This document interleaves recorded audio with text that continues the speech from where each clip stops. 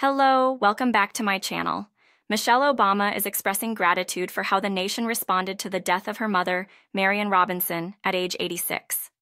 The former First Lady took to X, formerly known as Twitter, on Monday, June 3rd, to thank people for the kindness she's received in the days since Robinson died.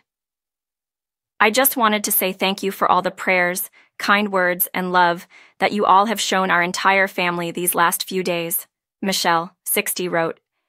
"Every text, comment on social media, and beautiful tribute has brought us some light.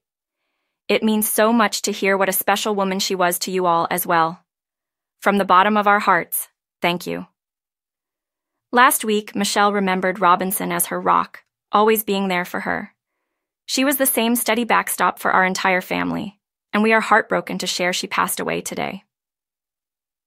As grandmother to Malia and Sasha, Robinson was a fixture at the White House throughout former President Barack Obama's presidency, leaving her native Chicago to join her daughter, son-in-law, and grandkids. Never miss a story. Sign up for People's free daily newsletter to stay up to date on the best of what People has to offer, from celebrity news to compelling human interest stories. Although she enforced whatever household rules we'd set for bedtime, watching TV, or eating candy, Michelle said in a statement, she made clear that she sided with her grandbabies in thinking that their parents were too darn strict. She also famously made a point of asking to meet the Pope throughout her tenure at the White House. Barack, 62, shared his own statement on social media following Robinson's death. "There was and will be only one Marian Robinson," he wrote of his mother-in-law. "In our sadness, we are lifted up by the extraordinary gift of her life, and we will spend the rest of ours trying to live up to her example."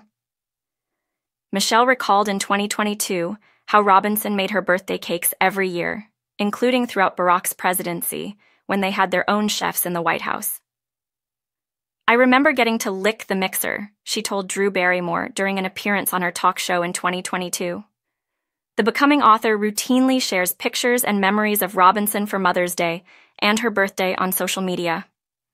"Happy birthday to the woman who taught me how to think for myself, use my voice, and show up authentically in this world," she wrote in 2021. "Your belief that I mattered, even when I was just a little girl, led me to where I am today. Thank you for being the ultimate role model.